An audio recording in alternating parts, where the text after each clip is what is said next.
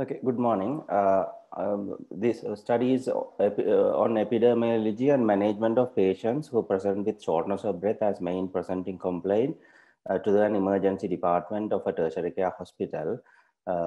This study was conducted over a period of 2 months in a tertiary care hospital. It was a descriptive cross-sectional study which aimed to study the clinical and non-clinical profiles of patients presenting with shortness of breath. There were 427 participants in the study, almost equal number of males and females. The institutional incidence of patients with shortness of breath was 11.2%. That means out of all the presentation, 11.2% percentage was patients with shortness of breath. And the prevalence of smoking in this group of patients were 23%.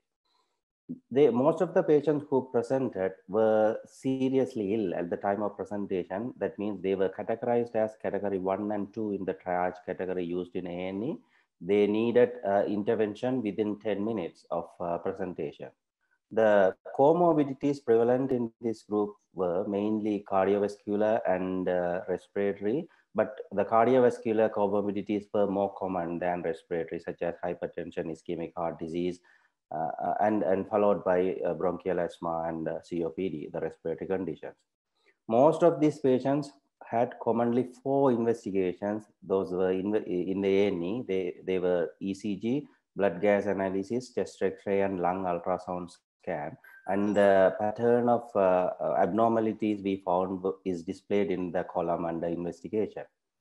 The main initial diagnosis made in the A&E is displayed in the bar chart, which is more commonly acute pulmonary edema, which was very common, and followed by acute exacerbation of bronchial asthma, lower respiratory tract infection, acute coronary syndrome, and acute COPD. There were some patients with, there were quite a number of patients with sepsis, anemia, and some psychological conditions who also presented with shortness of breath as the main presenting complaint.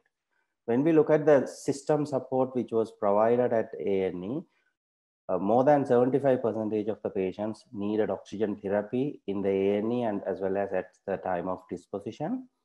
And quite a lot of patients, almost 1/3 of patients needed some kind of ventilatory support. There were 2 type of ventilatory support, non-invasive and invasive ventilation. Majority of them were treated with non-invasive ventilation, 130 out of 427. And there were some people, 10 people needed urgent dialysis and another 12 needed inotropic support. And the mortality at A&E was 2.1%, which is fairly higher than compared to the other countries, which was 0.04%. And the main disposition, most of these patients, 90%, almost 90% were sent to general wards, and about 6% were sent to either an HDU or ICU. 3% of them were discharged home. When we look at the non-invasive ventilation, when we compare who needed non-invasive ventilation, the people who had initial respiratory rate of 30 or more and saturation of 92 or less, or the triage category 1 and 2, these group of people needed treatment with non-invasive ventilation compared to the other group where they had lower respiratory rate or higher such saturation, or the triage category 3 and 4. So in conclusion, most patients with shortness of breath who presented to A&E were seriously ill and they needed immediate interventions. And the cardiovascular and respiratory comorbidities were highly prevalent among this group, and which reflected in their initial diagnosis. And significant proportion of people needed a form of ventilatory support, and which is predicted by initial high respiratory rate, low saturation, and triage category 1 and 2. Thank you.